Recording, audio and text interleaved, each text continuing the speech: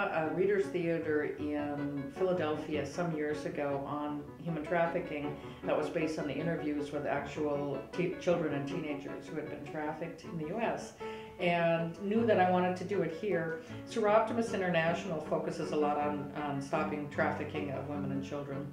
And so I thought, who better but Theater B to take on this project? And they very generously contributed. The director, they found some of the actors, they helped us in so many ways, and we had not one but two very successful productions that helped make the community aware of human trafficking even here in our own community.